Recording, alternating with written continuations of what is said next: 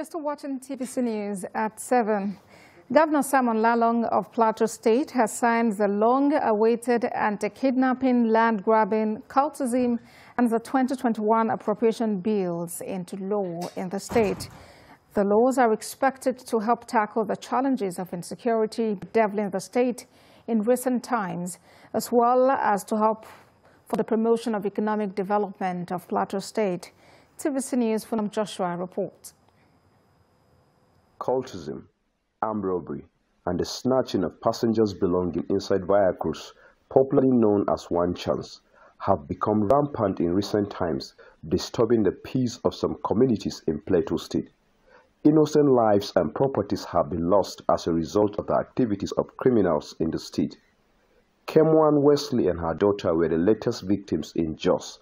She was shot and killed a few days before Christmas, while her daughter was kidnapped by gunmen right inside their home. This and other violent crimes prompted the state governor Lalong to quickly sign the anti-kidnapping, cultism, and land-grabbing bills into law. With the law now in place, any person or persons convicted for kidnapping will face death penalty by lethal injection or hanging. The convict would also forfeit his or her assets to the government. Illegal cult activities attract a minimum term of 7 years imprisonment without the option of a fine. This new law will deal with anyone caught in the act and allow all security agencies to be on their toes and ensure that culprits are apprehended and made to face the law.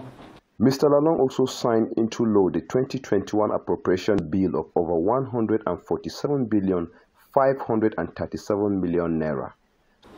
We hope to support businesses that will in turn pay taxes, especially now that we have signed into law the new tax law for development.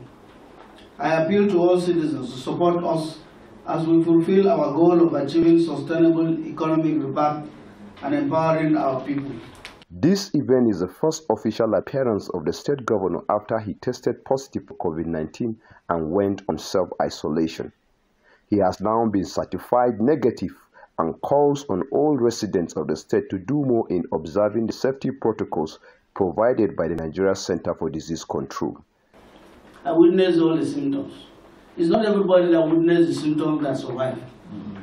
In the last 1 week, 2 of my friends, I lost them. But by God's grace, I survived it. And my prayer is that if we keep to the rules, we will survive it. So the only good way is to observe the protocols.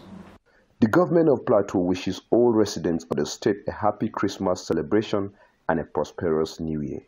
From Joshua, TVC News, Jos.